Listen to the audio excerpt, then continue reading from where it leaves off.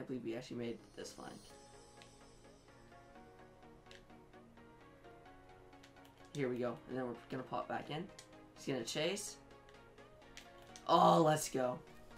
Hey guys, so Janie from Legion Gaming. This video, I have just a pretty cool gameplay. This originally was a live commentary. Not really originally, it was a live commentary, but just didn't record my voice. So, kinda sucks. I was talking live this whole time. But if you guys are new here, don't forget to subscribe, download for much more Call of Duty Black Ops 3 gameplay. But this video, we're using the KN-44 with my new favorite setup with this weapon. You're gonna see it in the kill cam. I'm gonna get it right here. It's using the rapid fire, fast mags, grip, and quick drop with the flak jacket, tracker, and tac mask.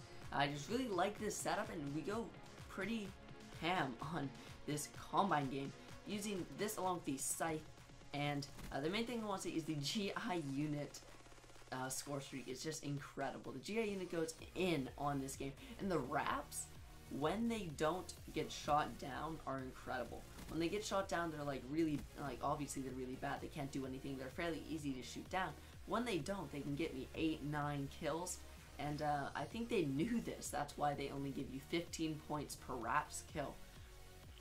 But something else is that Bonner said they're bringing a score streak buff soon. So hopefully with that score streak buff, the R.A.P.S will be harder to get shot down. I'm going to get a quad feed right here to get my R.A.P.S. A quad feed between my 1 gun kill and those 3 Wraith kills. So this score streak setup just goes ham. I was only able to get it once, and I get 63 kills on this map. So that just is a testament to how good this score streak combo is.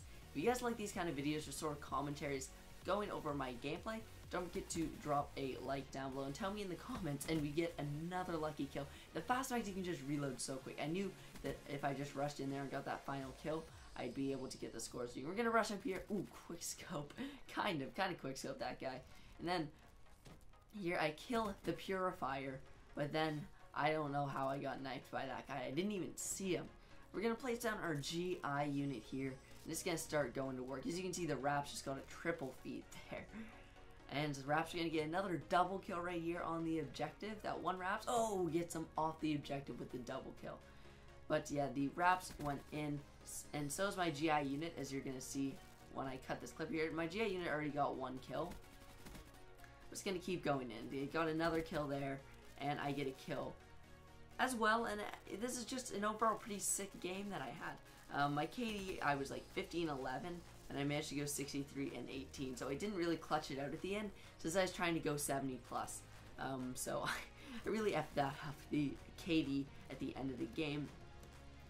But yeah, KN-44 is my favorite gun since prestiging, and I just really like it. It's in close quarters, it's an absolute beast.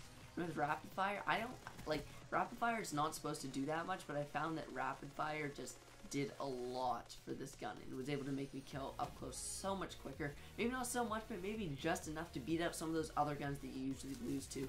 As I don't know how I didn't kill that guy at the scythe. We're gonna cut to the final part of the game here. If you guys enjoyed the video, don't forget to like and subscribe down below.